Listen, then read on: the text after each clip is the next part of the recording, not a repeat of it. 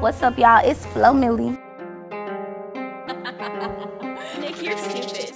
So my top 5 favorite hip-hop albums would be Pink Friday, Barter 6, Under Construction by Missy Elliott, Ho Why's You Here by Flo Milli, Gunna's Wanna album.